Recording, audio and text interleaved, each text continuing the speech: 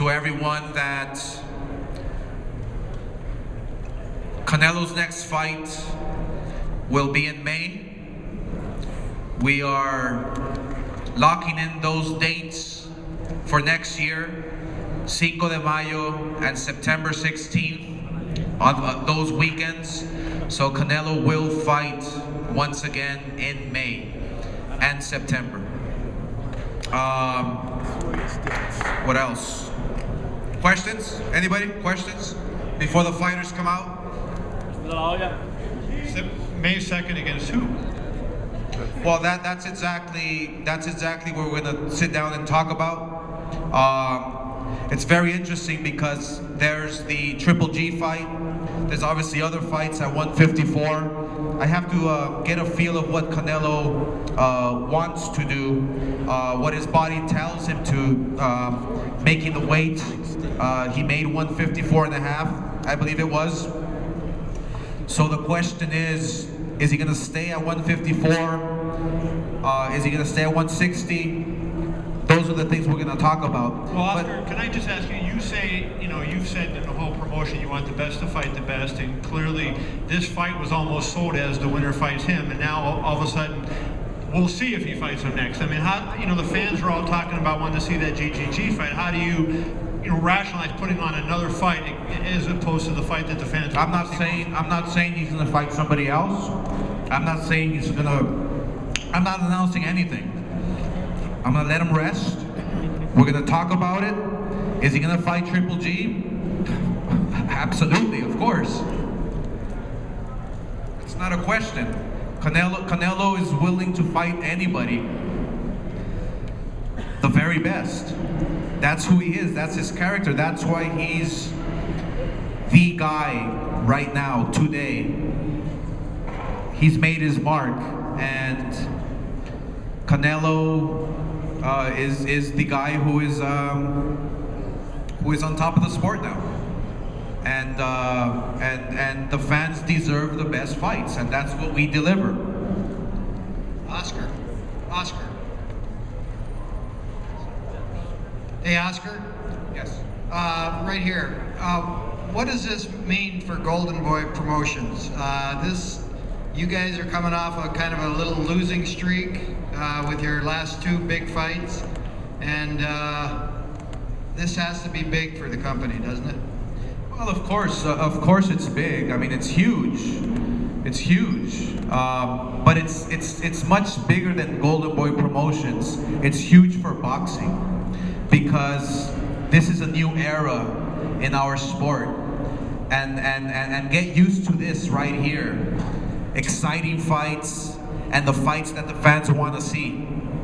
That's what we're gonna deliver. And yes, it was huge for Golden Boy Promotions, absolutely. I mean, I was crossing my fingers every single second and every single minute of every round, believe me.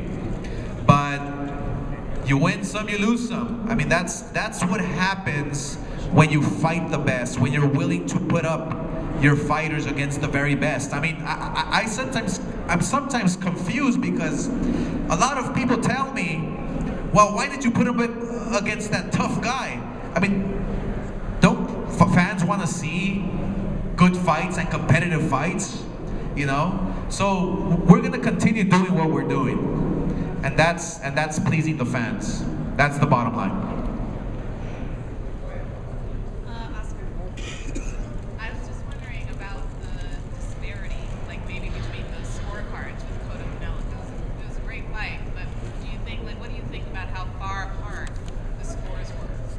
Yeah, I mean, I mean, Canelo clearly won. That's a fact.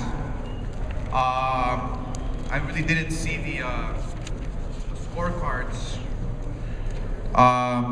Yes, you can make a strong argument that the scores could have been not too spread apart, not too wide. But yes, Canelo clearly won. There's no doubt about it. But I'm not a judge. I don't judge fights. But yes, it was a great fight, and Canelo clearly won. Mr. De La Hoya, when I came in, you were talking about Miguel Cotto's performance. I know he's not your boxer, but Obviously, on your experience, what can you say about Miguel Cotto's future? Does he has still something to Yes, I strongly believe Miguel Cotto has a lot to give to the sport. He proved it tonight against a young guy who's 25 years old, and I mean, Canelo fought a terrific fight against a terrific fighter, and Cotto shouldn't walk around with his head up, with his head down. He should be proud of his performance. He did an excellent job. I mean, Cotto can go up against anybody, and you know, he can become world champion once again. I mean, he still has a lot left in the tank.